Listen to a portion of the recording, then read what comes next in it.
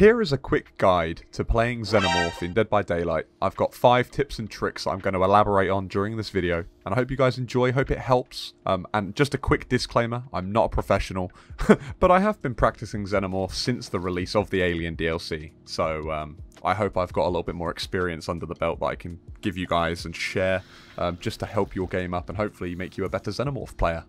Let's get right into it then. The first pointer that I'm going to be talking about is map pressure. Now, Xenomorph has a lot of it. It can travel very quickly through the tunnels that are provided around the map. Very, very quickly. I'm not entirely sure the speed underground, but substantially quick, to the point where it's incredibly quick from the start of the game to simply reach a tunnel and travel across the map to find a survivor quite early on, which is why Lethal Pursuer is quite a good perk to use. As a result of that, it's always wise to not stick to one survivor for too long and prolong a chase out too much. The element of surprise does help with this killer. Tunnel locations tend to spawn near the generators that are provided around the map, so it is always useful to leave a survivor if you feel like the chase is lasting too long or you're not going to be able to get a hit for too much longer. And come back another time and provide pressure elsewhere on the map. It's always key for you to be keeping an eye out on all the generators to make sure one doesn't get popped too quickly, and just to try to keep the survivors on their toes. It sometimes really is just best to leave a survivor mid-chase and to just come back another time and try and provide a lot of map pressure on other aspects of the map that survivors are going to be working through generators on instead. Don't stay too focused on one survivor. This is the sort of killer that is more useful in a hit-and-run sense. Not as much as other killers, like a Legion, for example, but it is very useful sometimes to just leave the 1v1 and to apply pressure on maybe 2 or 3 other survivors that will be working on a generator maybe across the other side of the map instead of them popping the generator. As a result of Xenomorph's map pressure, because of the speed it can travel in tunnels, it's always wise to run a perk like Discordance, just so that you can see the auras of generators that are being worked on so that you know where to go next. Especially if you've just gotten a hook, it's very useful for those sort of situations. Same with a perk like Barbecue and Chili, will give you a lot of information that you can use to your advantage with Xenomorph a lot more and a lot quicker than other killers. The second tip and trick that I'm going to be talking about is a bit more elaborate than the other points on this video, and that is to do with the tail.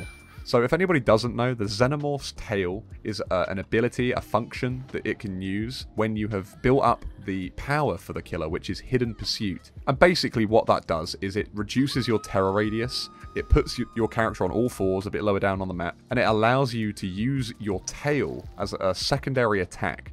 Now, this can be very useful in certain situations, but it is quite difficult to use. And from experience, there are some very, very weird situations where some attacks look like they should hit and they don't.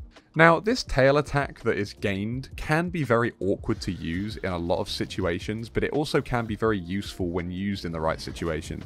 One main thing to worry about with dragging the tail is don't move your mouse to use the attack. Try and move a bit like how you would with Nemesis's whip.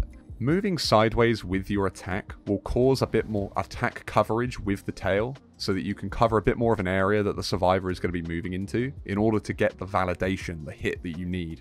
Another situation that's very useful to use the tail attack especially is when a survivor is going to be vaulting a pallet or a window. Now this is very useful because it's locked them into an animation, and as a result it makes their hitbox very predictable. You know whereabouts it's going to be, so it can make it a lot easier for you, especially when going around corners, to reactively use your tail attack and swipe them as they're vaulting. One last very important thing to mention is the range of the tail attack. Now the range is 4.8 meters, which isn't the longest range for a killer attack. It's not like a Deathslinger harpoon, so you need to be very tactical in terms of knowing when you should be able to make the lunge for the tail attack. This isn't the longest, like I say, so it's not great to be able to use, especially when a survivor is holding W and just running away.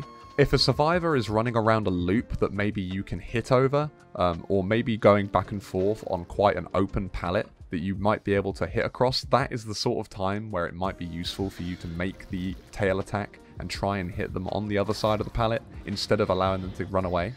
A lot more experienced survivors may not fall for this and may just create distance. Like I say, holding W on this killer and running away, just away from loops, is very viable and very valid, which is why coming in and using the map pressure, using the tunnels, is ideal, is the sort of thing that you need to be doing. Now, the third tip that I'm going to be talking about is tunnel queues. Now, this is very, very useful when you are using the tunnels, when you're actually in the underground realm that traverses from tunnel to tunnel entrance. The first part of this is that footsteps show up as orange circles when the survivors are running across on the ground. These footsteps are really good sources of information because it can allow you to kind of plot in your head whereabouts survivors would be on the map. You don't even necessarily have to be actually going and chasing them, but it's good to understand, especially if maybe you're heading towards a place where you know 2 survivors might be healing, for example, or on a generator. If you see another survivor running in another direction on the way over, it's good for you to plot in your head a kind of mental image as to where other survivors will be. And this will really allow you to accelerate your game and not waste so much time in between hooks to try and find another survivor, especially if you're not running the sort of perks, or maybe the perks aren't giving you the information that you need at the time. Another very important thing to mention when you're inside the tunnel is that you can hear the gen progression. If you're standing underneath an actual tunnel exit, when you're underground, you can actually hear the progression, the speed at which a gen is currently working at, to determine kind of how far along the gen is from being complete. And this is very useful in order for you to prioritize maybe which generator you should visit next. And listening to the generator being repaired can give you a very, very quick start at the beginning of a game if you're not running a perk like Lethal Pursuer, or you don't have any other way to determine where a survivor would be at the beginning of a game. If you can hear the generator being repaired very early on, it's a very sure sign, and it's a good way to start your game. Now, the fourth point that I want to touch upon is Endgame Patrolling. Now, this killer is incredibly strong, again, as a result of the tunnels and the speed that you can traverse underground. It's very, very easy for you to be able to keep tabs on both exit gates at the end of a game, especially if you're in the end game and you've closed the hatch. You're able to literally sit inside these tunnels, maybe in the middle. If you're running a perk like No Way Out, you can wait for a notification on one of the exit gates and then just travel straight to it. Equally, if you're not running that sort of perk, you can very quickly go into a tunnel close to where an exit gate is, traverse to the next one, come back up, and vice versa, very quickly, and there won't be enough time for the survivor to be able to open a gate if you're doing that efficiently enough. In my opinion, Xenomorph is one of the most powerful killers in endgame, especially in these sort of situations, because it's so easy for you to be able to try and keep tabs on both exit gates. Unlike slower killers like Huntress, for example, if you don't have line of sight on both exit gates, it's very difficult for you to be able to keep tabs, and you kind of have to guess where a survivor's going to be, as opposed to Xenomorph, where you can very easily traverse the map and find the survivor either way. Now, the fifth and final point that I want to talk about are turrets. Now, this is the counterplay that survivors can use in order to take the Xenomorph out of its power. And cause it to stand back up on 2 legs, on its hind legs, walk a bit slower, have a bigger terror radius, not be able to use the tail attack, etc. Now, there are certain times when it is best for you to be able to destroy a turret. From what I've discovered, especially when you're coming out of a tunnel, when the turrets are disabled for a short period of time, you're not able to destroy these turrets. You have to wait for them to turn back on before you swing to attack them. I'm not entirely sure why that is. It does seem like a bug, and I'm assuming they might fix that. However, in the event that that isn't a bug and it is an actual feature, it is best for you to wait until the turret is automatically re-enabled again before swinging and attacking to destroy the turret. Another situation where you maybe wouldn't want to destroy a turret is if an injured survivor is in front of you. Maybe you're already in a chase with the survivor, and the turret is within range. Maybe the survivor is running through towards the radius that the turret is enabled and starts attacking you. If you're within range of the survivor, it might be best for you to quite literally just attack them and focus on getting them down, and then conceding your ability afterwards. As opposed to attacking the turret to get rid of the turret, you might lose a lot more distance between you and the survivor, which might allow them to get away or get to the next loop.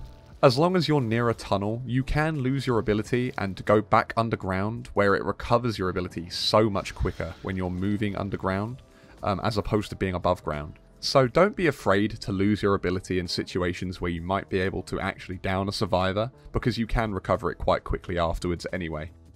In conclusion, I don't think the Xenomorph is an entirely strong killer. I think it's okay, I think it's relatively balanced. However, somebody that does understand the mechanics behind the tail attack, somebody that does practice a lot, would very likely get very good at playing Xenomorph, and allow them to really have an edge, especially when survivors are looping the Xenomorph, and when you have a good perk build that allows you to maintain a lot of map pressure.